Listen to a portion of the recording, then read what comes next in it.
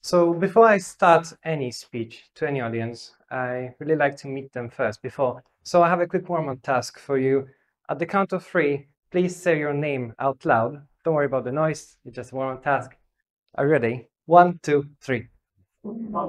Wonderful, my name is Mateusz. I'm more than pleased to welcome you here as I'm co-responsible for this event. So I'm more happy to see all of the new faces. I would like to express my gratitude to my wonderful team and you to create this wonderful event. Okay, so first of all, I would like to give you the essence of what this speech is actually about. And it's basically about 2 things. To always question why you're doing what you're doing and how does it make you feel and why are you feeling what you're feeling. So I heard one name, Haruki, right? Okay, if you could tell me, would you be able to speak in front of 1,000 people? Probably not. Okay, fair enough. But you can speak to one person, right? And if you were to speak in front of 1,000 individuals, would that be doable? Yeah. So Haruki now became a public speaker. Round of applause to Haruki. Well, obviously, it's much more complex than that because speaking to one person, you usually don't have the stress, etc. But you can deal with it with something called emotional intelligence. So let's get basically to what it really means. So, familiar, maybe. Inside Out is a great movie to actually display what you feel. So we have the basic emotions. So we have fear, sadness, disgust, happiness, anger. And obviously, well, we often get controlled by our emotions, which doesn't usually work for our advantage.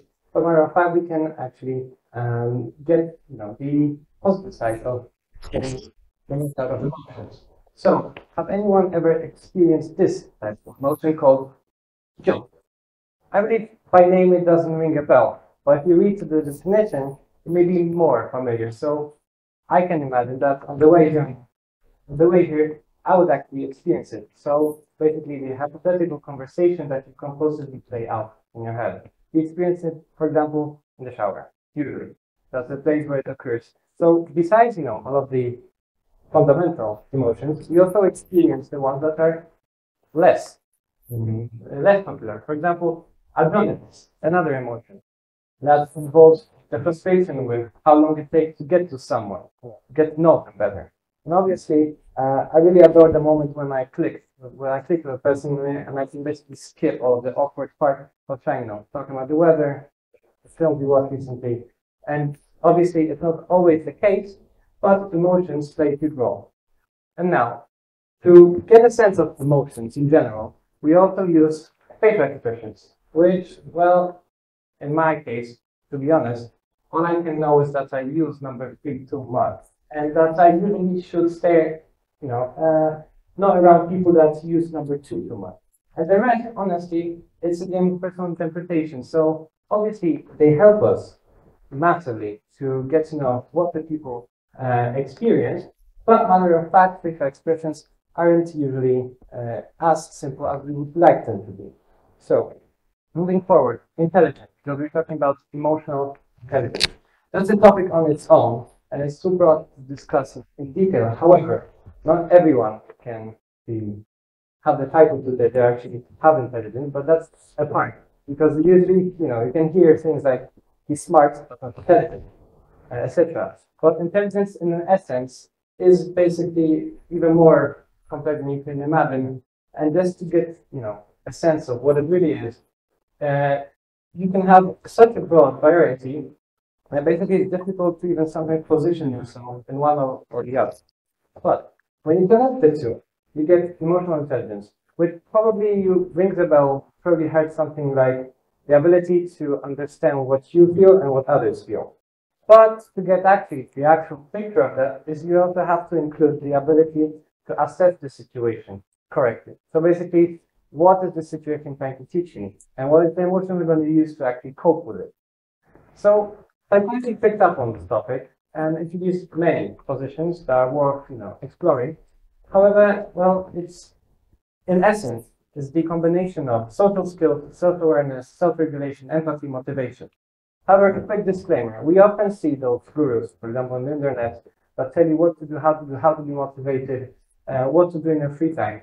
And they usually have social skills maxed out. And it's quite a deceptive trait, as you would be surprised by how many people, successful people in this world, do not have relevant social skills, but still are capable to deliver, well, very important knowledge. So just for your own understanding, if you are not the person that is very outspoken or speaks a lot and have those social skills, it doesn't really determine your ability to be emotionally intelligent.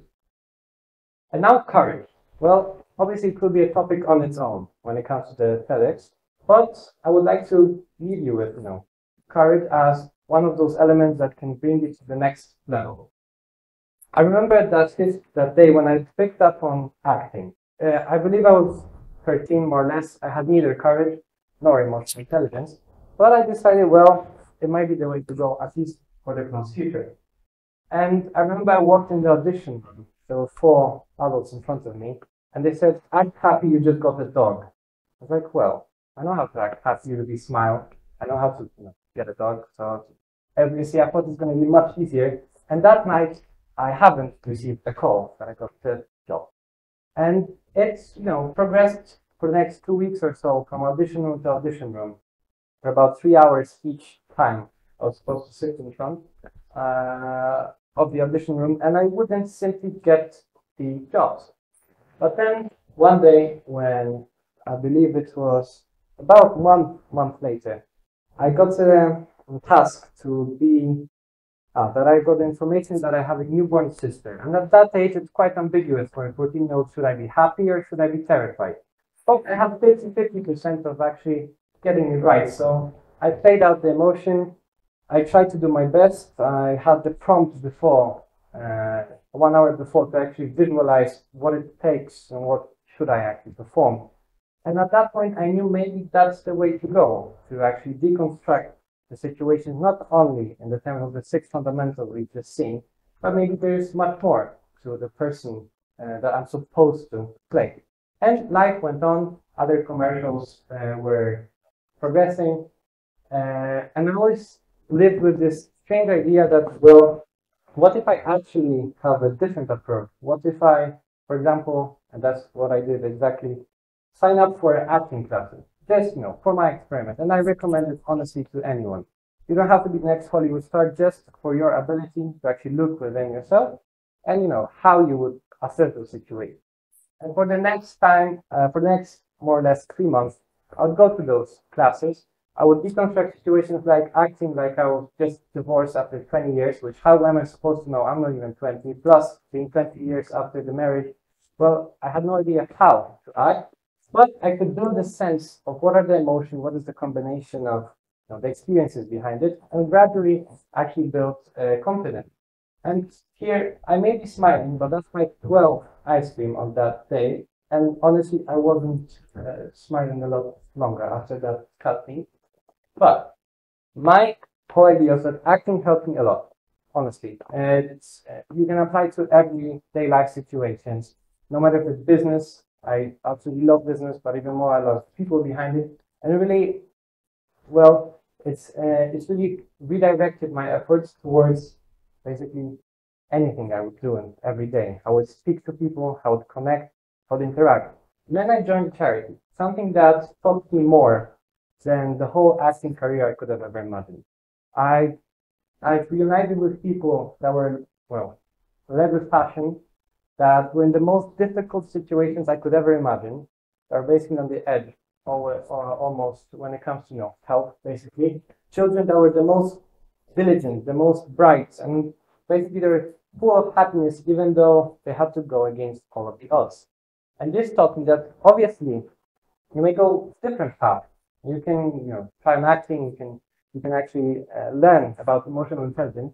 But the best thing you can do for yourself is actually get into the experience around people, environment, somewhere where you will find people and actually test your emotional intelligence. Not about, how you're going to do better or worse. It's more about getting there the experience and getting there with people. That will basically provide you with the experience.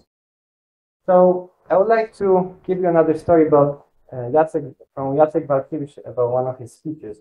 He said that about a story about 2 people. They sit in a bus. One says to another, "Wow, you bought a ticket." So, yeah, obviously, I buy a ticket. I don't want to get caught. And then he pulled out another ticket and he says, why on earth would you buy the second ticket? Well, in case I lose the first one.